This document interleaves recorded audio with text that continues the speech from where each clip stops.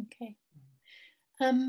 I know when you talk about educational research, you have a specific understanding of the term educational.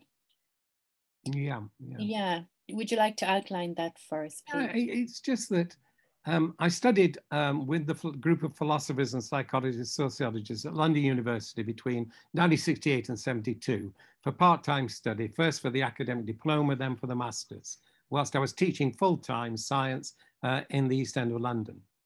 And what these philosophers, psychologists, sociologists believed and explicated was that educational theory was constituted by the disciplines of philosophy, psychology, sociology, and history of education. And that is what they claimed constituted educational theory. In other words, it was called the disciplines approach to educational theory, constituted by those disciplines of education. Now, I was keen with my pupils to explain the educational influence that I was having in their learning. I could not use any individual discipline or in any combination to produce a valid explanation of my educational influence.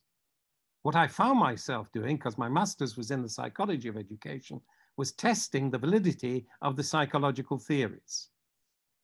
So that is why I left. My vocation changed with that recognition. And I moved from being very pleased with being a science teacher. I decided to go into the university, and I was lucky to get the post straight away at the University of Bath, where I was determined to see if I could contribute to a valid form of educational theory, which could explain the educational influences of teacher researchers in the learning, their own learning, but also with the learning of their students.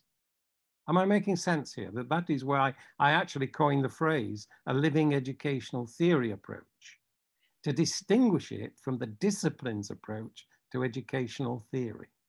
Yeah, there's a huge distinction, really, isn't there? Yes, yes. Yeah, yeah.